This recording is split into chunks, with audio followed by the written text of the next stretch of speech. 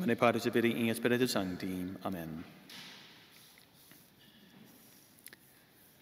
So we have today the feast of Saint Boniface, the apostle to the Germans, or the apostle to Germany.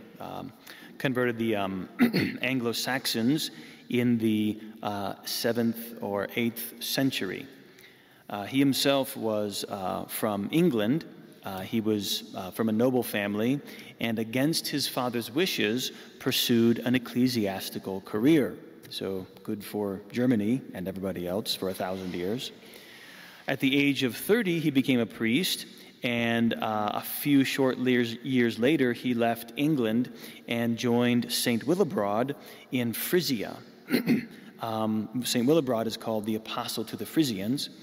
And St. Boniface, Boniface's name was Winifred, by the way. He was born Winifred. And he spent a year there in Frisia preaching in the countryside, but their efforts were frustrated because of the war going on between the Anglo-Saxons and Charles Martel. So it was difficult for them to really evangelize as they needed to. So St. Boniface, or Winifred, went back to England, and then after a year spent in thinking what he could do, because, you would have to say he was filled with a missionary spirit, looking at the pagans, looking at these barbaric Anglo-Saxons. They needed to be converted. And really, to be the apostle to Germany, like he wanted to be, that takes a bit of courage.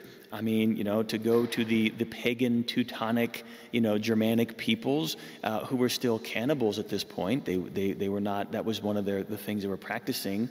That would take a lot of courage. That would take a lot of zeal and especially love for souls, love for Christ, and a desire to save souls from perishing.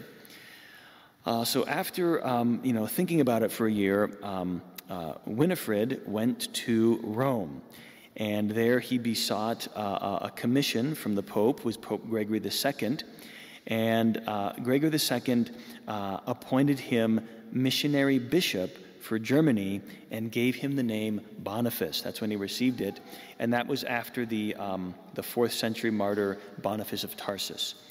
He was now appointed official minister of the church, official bishop, and he didn't even have a diocese. Like, go basically find a diocese, make one out of Germany somehow. So Boniface returned. He returned the next year, and it was a difficult task. It was very difficult. Because of the hardships mentioned, because of the wars, because of the barbaric nature of the people. And there had already been missionaries, and there were some Frankish clerics in the area as well. Some parts of Germany had been evangelized, others had not, but it hadn't unified into a country, or really it hadn't taken, so to speak. They were not really fully Catholic yet. And especially he had trouble because of the previous Frankish clerics were drifting into not really heresy, but just a lack of knowledge of the faith. They were taking, they had concubines. Discipline was very lax. So it was a difficult circumstance. So Boniface there was syncretism as well, right? They were they were kind of Catholic, but also still kind of pagan. And so this is when Boniface, the bishop, right, the archbishop here, the apostle Boniface, you may have heard the story, decides he needs to make a decisive move and a decisive statement to the pagans, that their gods are false. Thor, etc., they had these Viking gods, those are all false. So there was one giant oak tree dedicated to Thor. And that was he got Thor's personal oak tree, and they had all these pagan festivals around it. So Boniface announced he was going to cut it down in defiance of the gods. This is a great act of courage, because he would be, anybody who touched the tree was supposed to be stricken dead. And so this is published abroad, and they had all these people coming to see this cleric get struck by lightning. And so he goes out there with his big axe and he starts cutting down the tree. And these pagans just can't believe, like, where is Thor? How is he able to do this? This is a great insult to our God, and it's just continued. And so he continued cutting, and I guess eventually there was a strong wind came and blew the tree down after he'd finished cutting through it, and it fell into 4 pieces in the shape of a cross. So that was kind of like the death blow to paganism in Germany. From that point forward, the people saw that their pagan gods were false and that this was the true religion. And so Boniface would spend the rest of his days working among the Germanic peoples and corresponding back and forth with Rome. We have a lot of his letters are preserved, and he had to ask questions like, many baptisms were defective. Are they still valid? He's asking these questions of the Pope. What should be done about the immoral clergy in the area? So we have these letters, and it served not only to resolve the questions that Boniface had, but it strengthened we would say strengthened the bond or the authority of the papacy there to Germany. And so it was a great step forwards in forming what we know to have been Catholic Europe that had to be forged somehow, and St. Boniface was one of the ones who did that. He eventually would be, at the age of 73, he's still going around evangelizing and doing hard work, but it was the year 754, and they were awaiting, I think, a confirmation ceremony, and an enemy band attacked the camp. And he had companions, 52 companions of his, and they wanted to fight, but Boniface told them that to trust in God and to welcome death for the faith. And so St. Boniface and his 52 companions were martyred on this day, 5 June, in that year 754.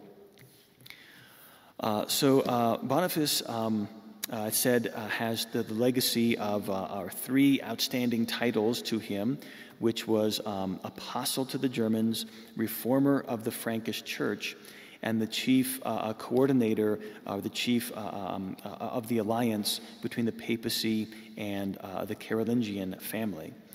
And through his efforts, Germany was converted, and that would last for 1,000 years, all the way up until, unfortunately, the Reform, right, and the heresy of Martin Luther and so on. That whole area, Germania, would be Catholic.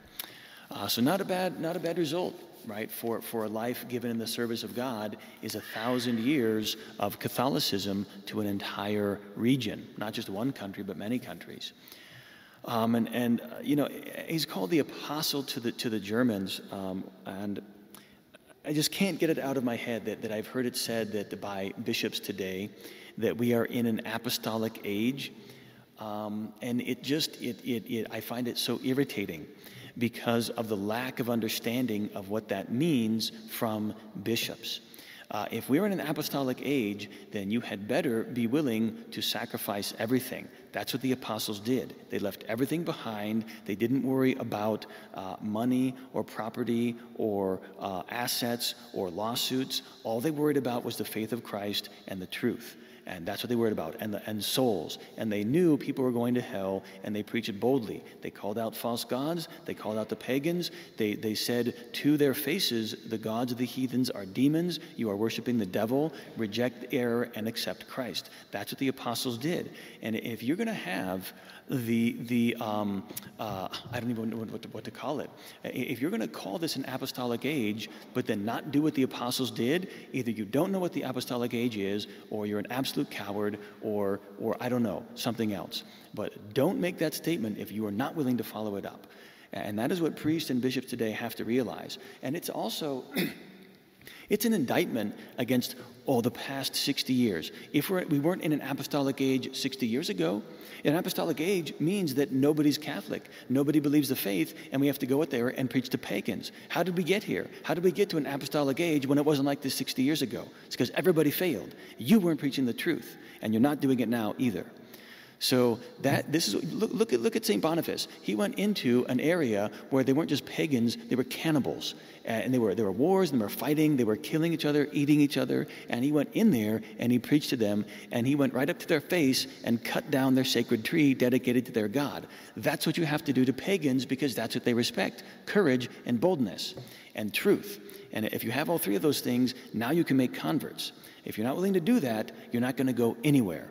I just read this morning in I think it was the office of Prime, it's Psalm 18. And in Psalm 18, midway through, there is a line: "The law of the Lord is immaculate, converting hearts." The law of the Lord is immaculate, converting hearts. If you preach the truth, if you preach the scriptures, if you preach the law of God, if you preach the truths of the church, you will convert souls. You will convert hearts. If you're not converting hearts, it's because you're not preaching the truth. It's very simple. So for these days, let us pray for more men like St. Boniface to be appointed bishops, to have that zeal, to have whatever it takes for God to raise them up. It's going to require sacrifices. Let us pray for those men who are bishops to get somehow a spine transplant and become bold, right? And to go out there and to do what they need to do for Christ. It takes sacrifice. It takes boldness. It takes a little bit of, what do you call it? You have to be a little bit on edge. You have to be a little bit edgy. You have to be a little bit what people would call imprudent. Nobody would look at the apostles or what Boniface did and say, oh, that's the example of prudence. They would say that's the example of zeal, the example of faith, the example of love. And certainly he wasn't imprudent, but there's certain ages when certain virtues are more important than others. And right now, prudence is a virtue, and especially obedience, this false idea of obedience, those are praised to the point of vices. It's no longer prudence, it is cowardice, it's pusillanimity. It's not obedience at all, it's servitude, and it's a lukewarmness, and it's a cowardice. So we have to realize that, and realize that we are to love virtue and not the false caricatures of virtue that is presented to us by cowardly men who don't know what to do and don't want to take risks. So all that being said, let us trust in God, not to be upset. But if you're in an apostolic age, then we have to be apostles, and we have to be willing to risk, and we have to love souls, and we have to realize the truth, just like St. Boniface. And maybe we're not St. Boniface, maybe we're those 52 companions, right? Maybe we're those unnamed people that have to give our lives, and we're not going to be remembered, but at least not publicly, but the church will always remember us. God will always remember us. The saints and the angels will always remember the sacrifices we make. So let us have that attitude to make sacrifices and be bold for the sake of Christ. St. Boniface, pray for us. God bless you all. In the name of the Father, Son, and the Holy Ghost. Amen.